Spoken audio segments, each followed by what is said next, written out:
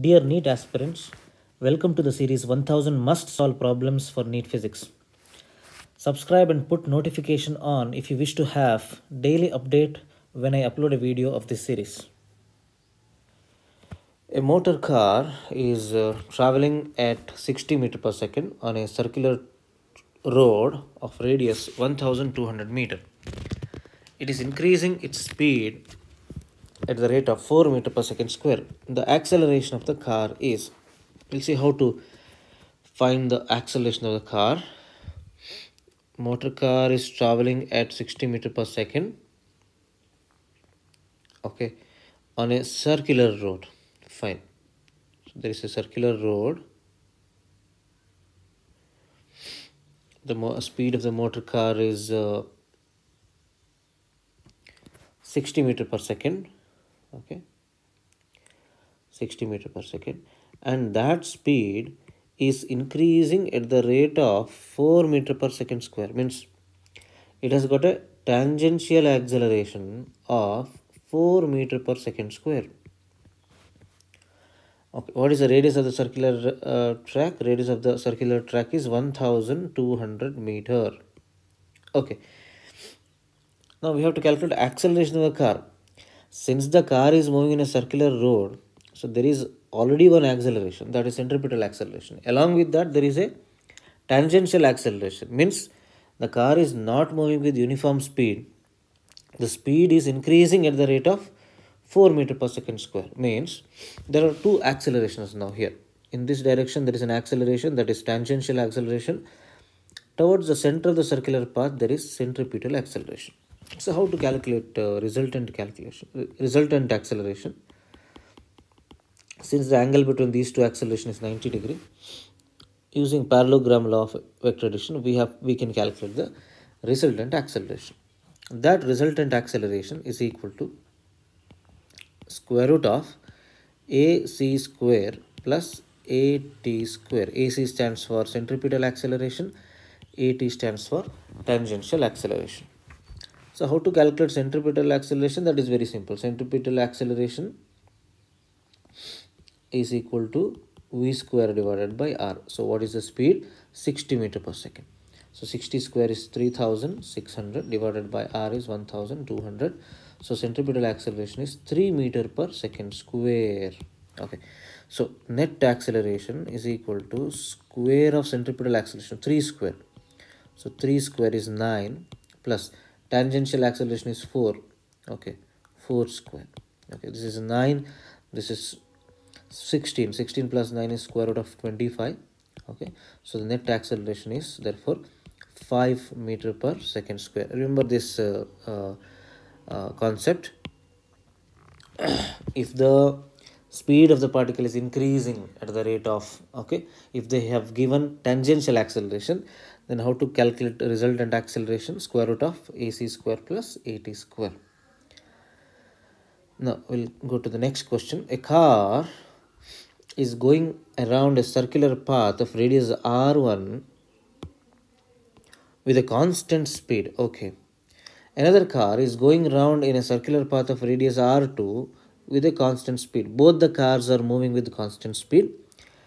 If both of them take same time, okay, same time to complete corresponding paths, the ratio of their angular speeds. Okay, so they are speaking about angular speed and time. So we need to relate angular speed and time period. Okay, so definitely we have to use for omega equal to 2 pi by t. Formula is there. 2 pi is a constant. So what does it mean? Omega 1, I can write omega 1 by omega 2 is equal to T2 by T1. Since T1 is equal to T2, okay, because they have given both the cars, they take same time. Okay, so since they take same time, T1 is equal to T2. So T2 by T1 will be equal to 1. So ratio of their angular speed, omega 1 by omega 2. Omega 1 by omega 2 will be simply equal to 1. So therefore, first option is the correct one. We'll go to the next question. The earth revolves around the sun at an angular velocity, omega is given, in a circular orbit of radius 1.5 and 10 to the power 8 kilometer, you observe this, the force exerted by the sun, since omega is given, since the body is moving in a circular path, centripetal force exerted is, centripetal force is m omega square r. Okay, so angular velocity is directly given, so centripetal force is therefore, okay, so mass is given 6 into 10 to the power 24 into omega square 2 into 10 to the power minus 7 whole square into r. What is r? 1.5 into 10 to the power 8 kilometer. Kilo stands for 10 to the power 3. Okay, so what happens? 6 into 10 power 24, 6 into 10 power 24 into 4 into 10 power minus 14 plus, into 1.5 into 10 power 11. Okay, so 6 into 4 is 24. 24 into 1.5 is 36. Okay, because 36 into 24 minus 14. 24 minus 14 is 10. Correct now? 10 plus 11 is 21. So 36 into 10 to the power 21 Newton is the correct answer. Third option is correct. So hope you know how this formula comes. This is actually mv square by r. mv square by r. In the place of v, so we have substituted v equal to r omega. Then we get this equation. Okay. We'll go to the next question.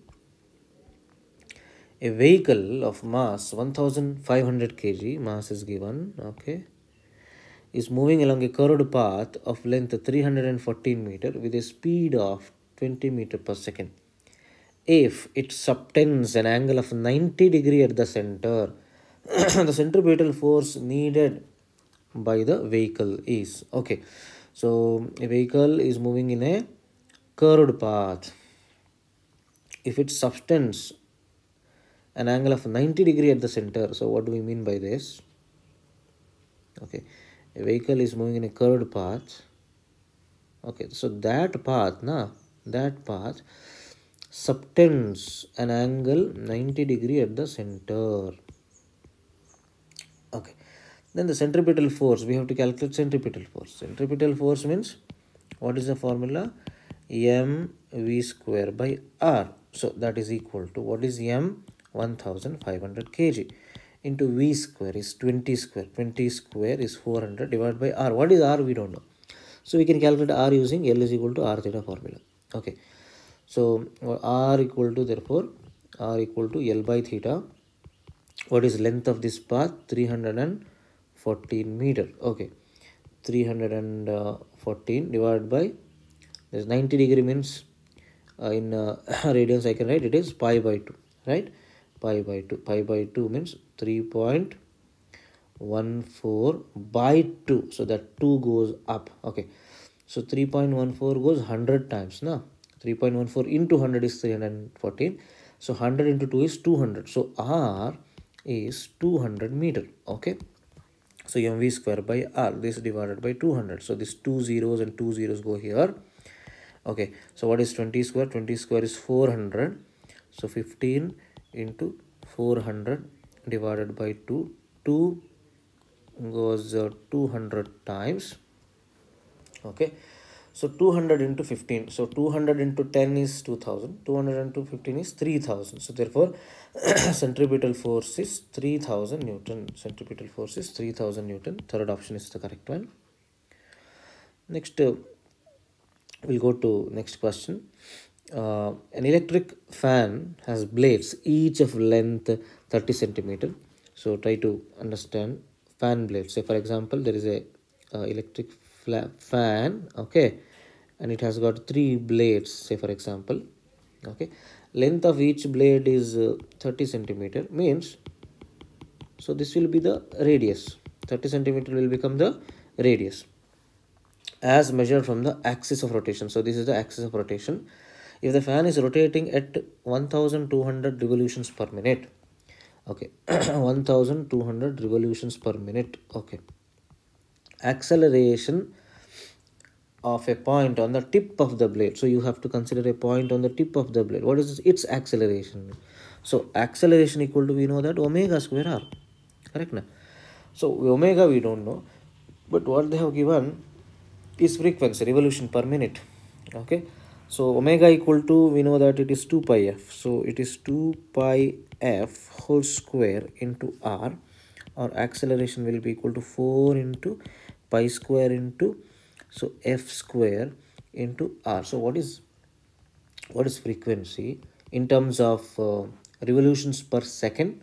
It will be, you have to divide this by 60. For one revolution, the angular displacement is 2 pi. So to convert this into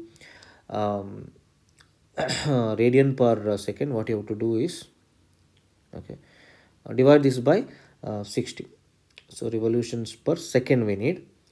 So what we'll do, so 1200 revolution, okay, divided by 60. If you do for 1 minute, there are 60 seconds, so you will get, okay, 20 revolutions per second. You will get 20 revolution per second. 20 per second means it is hertz.